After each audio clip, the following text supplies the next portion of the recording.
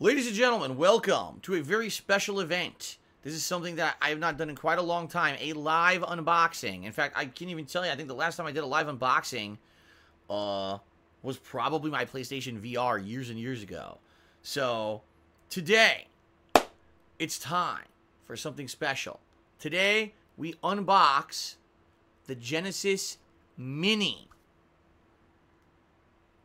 Here it is, ladies and gentlemen. In all of its glory. Woo! Yoshino Lover did a 200-bit cheer and said, hey man, what's up Yoshino Lover? Good to see you. You're the top cheerer of the day. I'll update that in just a moment. Pretty small compared to the original Genesis. By the way, one thing I should tell you guys, I was there live for all the console wars in the 90s. And the Genesis had many different versions. This version that they picture on the box here is actually the very first version of the Genesis. It was very wide and rectangular. Later versions actually were much more compact, and you may see different versions of the Genesis. That, by the way, this was also called the Mega Drive in Europe and other territories, but it was called the Genesis in the United States, which is why it says Genesis here. So it's funny because the mini version is the wider version. That's weird to me. I thought that they would have taken the later model versions and made that the mini, but they didn't. They actually made the mini like a smaller version of this Model 1 Genesis, which is kind of interesting. And then here, we've got the Genesis gamepads, which we're going to look at in a moment. I'm curious to see what's in the box here. The original Genesis pad only had 3 buttons, as you can see. That's because the original Genesis gamepad here was based off of the Mega Drive pad. The Mega Drive, excuse me, not the Mega Drive pad, the Master System pad. The Sega Master System was Sega's console before the Genesis and the Mega Drive, and that one was to compete with the Nintendo, like the original Nintendo console or the Famicom. So in reality, the Master System pad, which had 3 buttons plus the start button, technically had more face buttons on it than the Nintendo pad, which only had 2. But then when the next slew of consoles came out, the Genesis comes out with the same pad that only has 3 buttons. But then the Super Nintendo came out with way more. It had 4 face buttons and 2 shoulders. So the Super Nintendo kind of trumped them with their controller on the SNES or Super Famicom. Okay? But the original only had 3 buttons. Later on, Sega released other pads that had 6 to compete directly with Nintendo. But also because of fighting games. It was a big thing back then that fighting games needed more than just a few buttons. You couldn't play Mortal Kombat, you couldn't play Street Fighter with a controller like that without some major issues, which we will be talking about when I actually explore the game. Because, by the way, there's a version of Street Fighter in this console that I'll be playing to show you guys how tough it is to play it on the Genesis, why most people didn't play it on the Genesis, okay? All right. I received a $1 tip from someone named Smash Me saying, just get started. I am starting, as you can see. I'm about to unbox this. Let's update this. And let's get Yoshino Lover up there with the top cheer of the day. 200 bits, thank you. Melody Zelda resub for 21 months. Thank you for that, Melody Zelda. And YouTube mode cheered. It said, what's going on the left? You keep staring in that direction. That's where my screen is. I'm actually looking at my monitor right now to see myself. Like when I say I want to point at the console, I'm looking at my computer monitor to make sure I'm actually pointing at it. That's what I'm looking at. That's where I can see the live stream over there. So, Genesis Mini. Very small box. Just to give you some perspective, here's the PlayStation 4 controller. It's like, you know, just a little bit bigger than the PS4 controller. It's a very small box, so this really is a very small version of the console. Pretty nice looking, pretty sleek. We'll see when I open it. Decent heft. As you can see, a crazy amount of games included with this thing. 42 games. Although it's kind of weird, it lists 40 at the bottom, then all of a sudden on top it says plus 2 bonus games. Why are those bonus games? I don't understand why those are bonus games. Why doesn't it just say 42 games instead of 40 plus 2 bonus games? Like they added them on at the last minute or something. It's a good variety of titles, including some classics that probably everyone's played or knows about, like Sonic the Hedgehog 1 and 2. Then you got some things that were cross-platform favorites, like Earthworm Jim. Eternal Champions, which was one of the Sega exclusive fighting game franchises for a while that people really liked. Altered Beast, which is one of the games that put the Genesis on the map when it first launched. It actually, Altered Beast was the game that came with the Genesis for a long time until Sonic came out, and then Sonic was the game that they packaged with the Genesis when they sold it in stores. Some interesting things like Streets of Rage 2, which I think Streets of Rage 2 is the best one, but interesting they included 2 and not 1. So that's a side-scrolling beat-em-up similar to, say, Final Fight. But this was, again, the Genesis/Sega exclusive one. Some really popular platformers, like I think Vector Man's on here, yep, as well as Dynamite Headdy, Alex Kidd, and Wonder Boy. Some really good platforming, and then some licensed titles. Interestingly enough, Castle of Illusion starring Mickey Mouse. I didn't think they would be like a Disney tie-in title because of the licensing fees involved, but they got it. Castlevania Bloodlines. So this was a Castlevania game that in a rare turn was on a console that wasn't Nintendo. Castlevania games have always been on Nintendo consoles up to now, but now they got one on the Genesis, which was really neat. Also, Mega Man Wily Wars. Again, Mega Man had been a Nintendo exclusive character for a long time, and this was the first time that Mega Man was appearing on a console other than a Nintendo console. There's just a lot of stuff here. You got RPGs like Phantasy Star 4 and Shining Force. You got puzzle games like Dr. Robotnik's Mean Bean Machine, and is Columns in here? Yeah, Columns. That Columns was like the big Genesis/Mega Drive exclusive puzzle game at the time. Comic Zone, another side-scrolling beat-em-up game.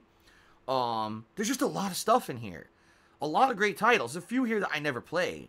But in general, like, I can look at every game and be like, I understand why every game is in this collection, because they're all pretty awesome and valid titles. And, you know, a little something for everyone. Your fighting games, your puzzles, your beat-em-ups, platformers, you know, RPGs, everything you're looking for in one console package. By the way, this is selling right now for $80 United States denomination. I don't know if it'll stay at that price, but right now apparently it's a really hot item. People are really enjoying it. So unlike the PlayStation 1 Mini that failed miserably last year, this one's actually doing pretty good sales-wise, okay? So what does it come with? It says ready to plug and play. And I believe it comes with, I want to say it has 2 game pads. Yeah, 2 wired control pads, USB power adapter, power cable, HDMI cable, and the Genesis Mini console.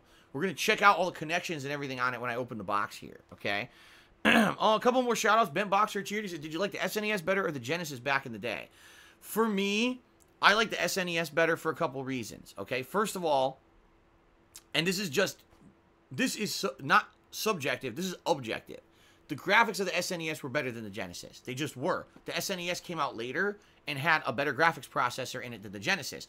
Not to say the Genesis didn't do certain things better than the SNES. It did. If you wanted to play games that are really fast-paced and stuff, the Genesis could handle it, and a lot of game developers designed certain things around the hardware of the Genesis that would run better on the Genesis. But in general, the SNES did have better graphics, and the SNES had better sound. This was one of the big things for me. I loved good music in games. I was kind of an audiophile of games back in the day, and you would listen to games like Street Fighter 2 on the SNES versus the Genesis, and it was like night and day. On the SNES, it sounded like the arcade. On the Genesis, it sounds like you're playing inside of a fucking tin can. I'm very interested to see how this is going to sound, because it's in here. They've got Street Fighter 2 Special Championship Edition in here. I can't wait to see how it sounds, because I remember renting that game and playing it back in the day. I was like, oh my god, it sounds so terrible. I gotta play this on SNES. I can't stand how bad this is running on here. So there you go. I was an SNES guy, but I owned a Genesis.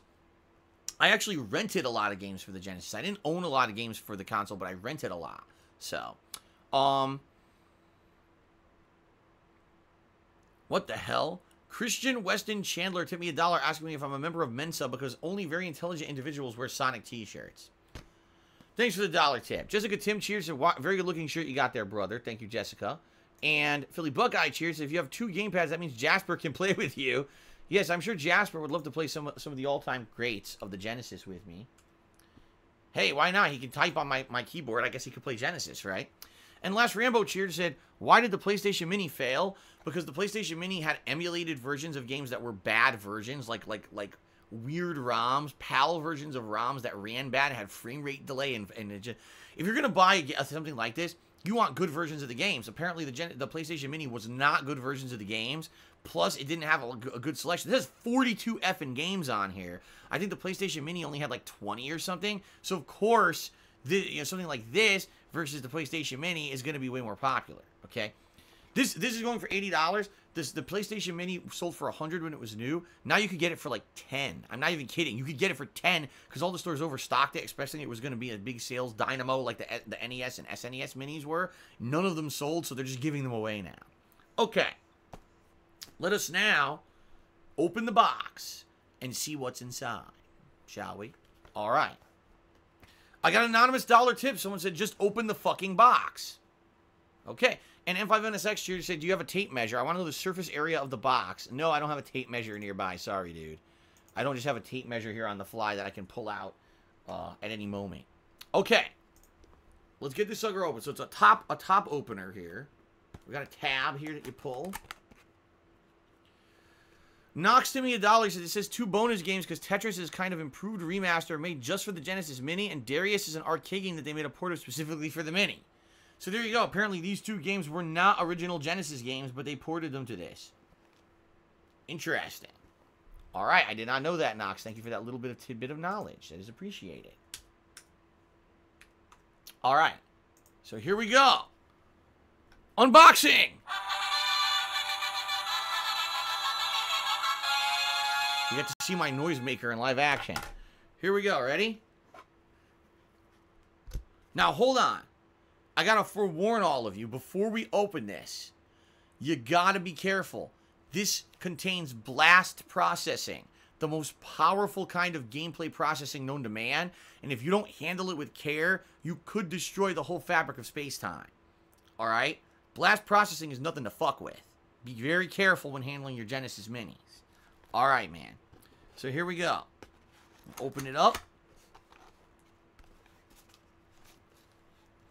So the first thing, I open it up. There, on the side, on one of the tabs, is a power adapter in the cardboard. That's kind of weird. All right, I'm glad that I saw that before I accidentally dropped it on the floor. Let's put that to the side. So there's your power adapter. Very small power adapter, by the way. Okay. So here's what you see as soon as you open the box. I guess what we'll do, we'll go left to right. So the first thing here that I pull out, it looks like a USB cable. I'm assuming that's going to be the power cable for the console itself, so we'll put that right next to the power adapter. And then we've got an HDMI cable. Always nice that a console comes with the cables you need to hook it up. An HDMI cable, very nice. There you go. By the way, shout out to Master Programmer who just gifted 10 subs to the channel. 10 sub gift bomb. So congratulations to the following people: Vazia, My Wife's Cat, Mocking Jaybird, Dangerous Dave, Throwaway 1172, Typical Alden, Cam Jersey, Typical Den, Cam Jersey, Prince Anime, Banjoki 335, and Evil Shadow Ninja. You all just received gifted subs. Congratulations, and thank you, Master Programmer, for that support. All right.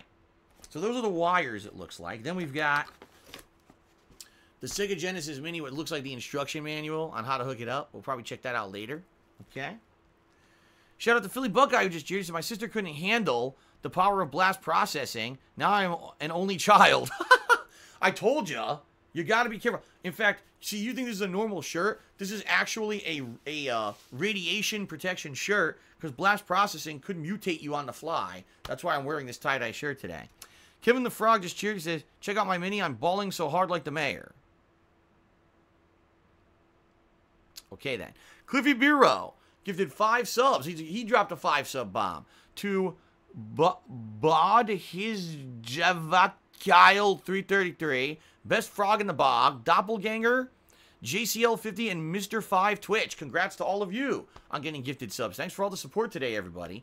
An Exchange Factor tipped me $2. Said, I forgot what games it comes with. Can you repeat them all? Well, I didn't read them all. What we're going to do is we're going to unbox. Then I'm going to hook this up, and we're going to do a walkthrough of everything on the console. So don't worry. On this very segment, this very stream, I'm going to be doing that for you. So we're going to look at all the games, okay? Thank you, Exchange Factor, for that $2 tip.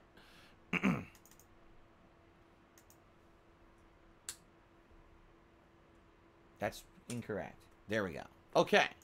Let's continue with our unboxing. So, we've got what appears to be gamepad number 1.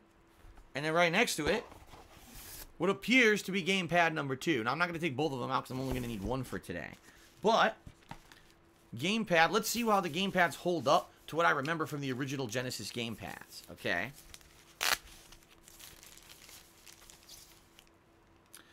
So this is interesting to me, and the reason I say that is because there were different versions of the original Genesis pad that were different colors, and I owned one that had not red on the buttons at all, but it actually, I believe, the buttons were, I want to say, had white letters, and everything around the D-pad was also white. So I think I actually got a later version of the Genesis. I did have the original Genesis that was the rectangular one, but my Genesis controller didn't have the red stuff on it. And I think they changed that later on. I think the original one had it, and then they changed it. So I think what they're trying to really do is emulate the very original Genesis controller with this, okay? So you got your standard 8-way directional pad. It feels pretty good, honestly. Like, the pad feels pretty smooth when I touch it. Your start button to pause the game and or other features, which we'll talk about because each game has a different feature for start. Some games don't even pause on the Genesis. And then we've got A, B, and C buttons. 3 buttons, okay? And they feel pretty good. They click, they feel pretty responsive. On the back of the controller, it says model number MK-15500, Sega Games Company Limited, made in China. Of course, made in China. And it has this special contour to the controller. So the Genesis controller feels pretty good in your hand. It always did. It feels kind of natural for your hand when you grip it. It feels like, it fits your hand with a contour. But this is the Model 1 Genesis controller. No shoulder buttons. No extra buttons anywhere. Just the 3 and the start button. Okay? USB, interestingly enough. Back then, they always used to be... Oh, God, I forgot what they actually called that connection. All controllers back in the day had this weird connection with a bunch of pins. And this is a connection that was commonly used on a PC. And the Genesis controllers, incidentally, used that pins connection. Now everything's USB. So not surprising, okay? So there's the controller. The other one I'm assuming is identical, okay? Pretty nice. All right. Let's see here. DSP, please tip me $1. Says, turn off chat and open the box, then do your shoutouts afterwards. No. But thank you for the $1 tip. Hubert tipped me $3. Said, stoked for the unboxing. Have you ever considered sporting any other styles of facial hair? A mustache alone would look better on you. No. Thanks, guys, for your tips. Okay. Ben Boxer Charity says, can you play Moonwalker on the Genesis Mini? I checked it out. It doesn't come with it. Probably not then. I doubt they're going to allow you to add anything to it. Philly Buckeye Cheers said, do you think if they did an Xbox 360 Mini, they'll all come out with the red ring of death to keep it authentic? That would be pretty funny. Kevin the Frog Cheers says, you look like a corpse. Lay off the booze and pork. Thanks very much, Kevin, for the compliment. And Little Clean Meat Cheers says, does the box feel good? Is it quality cardboard? Oh, yes. Only the highest of quality of cardboard. It's a standard cardboard box. Come on, guys. All right. The one thing everyone wants to see is the console. All right. Look at this. This thing is small. Like, way small. Okay? In fact, it is the size of my PS4 controller. For perspective reasons, it's exactly the same size as the PS4 controller. Okay? All right. Open this up.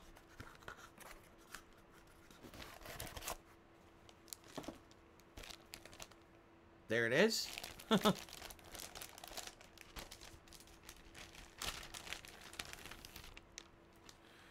Pretty silly looking, man. It is so small. So there's your Genesis Mini. Now, a few things about the Genesis. It actually had this volume control. See that right there? There's a volume control switch on the console.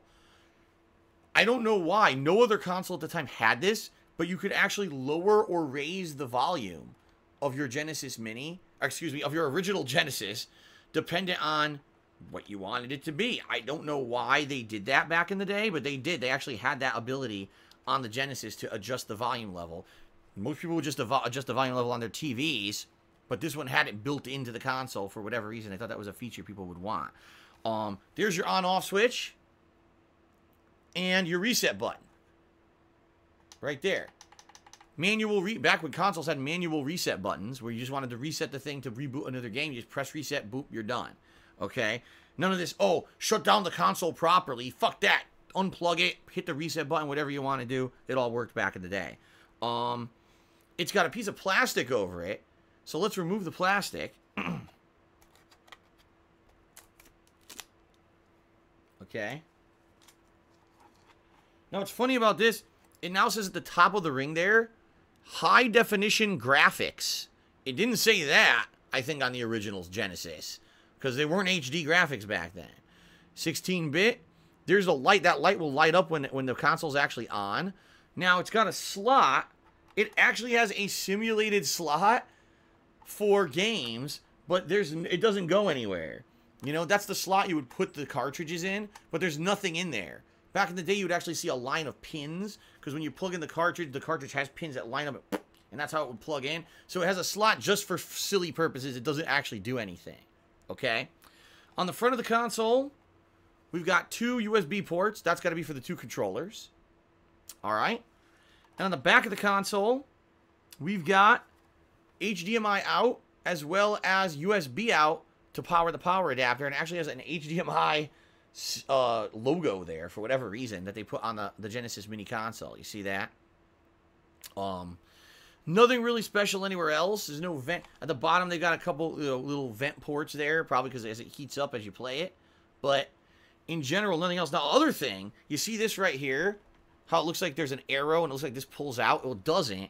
That's just solid plastic, I believe. Let me double... Oh, shit! Never mind. Take a look at that. It actually comes off. There's nothing there. Okay. That's a nice touch. So on the original Genesis, all right, there was an expansion port on the side of the Genesis. That's what this protected. Okay. So the original Sega Genesis had this expansion port. And when they originally released it, no, it didn't work with anything. There were certain peripherals that they had been planning to use for it, and not many were ever released. But then, after a couple of years, they released the Sega CD. And what you would do is you would take that off. Now I can't get off. I broke it. There we go. You would take that off, and there was a port here, and you would plug the Sega CD into the side. So you would put Genesis cartridges in here, but then the CDs would boot over here on a disk drive. So it was a separate drive this whole thing would sit on top of and plug into to create the Sega CD. Okay? So that's funny that they actually put that on there, because it has no purpose, but that's cool for true aficionados of the original system, that it has that kind of simulated expansion port on there. They didn't have to do that. That's a nice touch. Incidentally, years after that, they released the Sega 32X, which was a big mushroom top, I'm not even kidding, that plugs into here, so you could plug another kind of cartridge into there, 32X games that they claimed were 32-bit, but in reality, the games didn't really look or run much better than the Genesis games did. It was just a gimmick to try to sell another peripheral that you really didn't need, and the games for it weren't very good. So, Sega CD and 32X, interesting that Sega tried to keep expanding upon what they were doing with this console, okay? Cardboard box tipped me $1 and said, I'm not just a standard box, I'm made from the highest quality cardboard known to man. Of course you are. Thank you for the $1 tip. And Master Programmer just did a 400-bit share and said 16 bits equals 2 bytes. He's doing some math for us. So thank you. Master Programmer is currently the top cheer of the day. That 400-bit cheer. Okay. And thank you for that $1 tip. Let's update the tips total for the day. Very nice. So, what do you get with the Genesis Mini when you get it? You get this very miniature version of the console that's about the size of a PS4 controller. Okay. You get 2 Genesis controllers that are full-size original Model 1 Sega Genesis controllers. You get an HDMI cable to plug it in. You get a USB power adapter. All right. And an instruction booklet. And I'm just curious. I'm going to open it. I'm sure there's nothing of any importance in here. My hair's all screwed up. I'm sure there's nothing of any importance in here. Let's give it a quick look since we're doing this. Okay.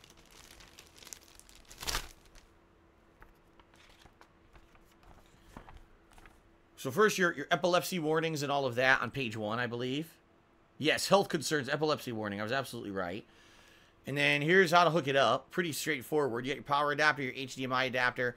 So interestingly enough, the Genesis Mini does not have any audio out ports. I'm not surprised. Did I think that they were going to put a headphone jack or even an optical out jack on this thing? Of course not. That would dramatically increase the price of it. So if you want any kind of audio out, you got to have it from your TV, which I already do with the Nintendo Switch, so no big deal. I'll just plug my headphones into my TV to get audio out for this thing. Not like the Genesis does surround sound or anything anyway. Not a big deal, right? Okay. So I'm just curious if there's anything in here. No. In fact, 2 pages of English instructions. You turn the page, and now you have a completely different language. So all this instruction booklet is the same 2 pages in many different languages. And then you've got 12-month limited warranty and warranty limitations. Very exciting stuff right there. At least if you're in the USA, you get that warranty. You don't, it says, if you're in the UK, Europe, Australia, it's different. So you have to contact those companies. Also, Canada and Mexico have different warranties as well, apparently. Yeah. And then an FCC notice. The FCC, of course, always has to get their hooks into everything. And then they got their Sega website support and phone number and all of that. So there you go. All right, so very straightforward. Nothing super complicated or exciting there. Genesis Mini unboxing is complete. I hope you guys liked it. I like the look of it. I like that they went with Model 1. Like I said, they could have went with one of the later models that's a completely different shape than this. Model 1 is more nostalgic for me because that's the one that I own. Okay, and I'm curious. I'm going to see what happened. We'll hook it up. We're going to check it out. All right, guys? So that's it for the unboxing. Very nice. Okay.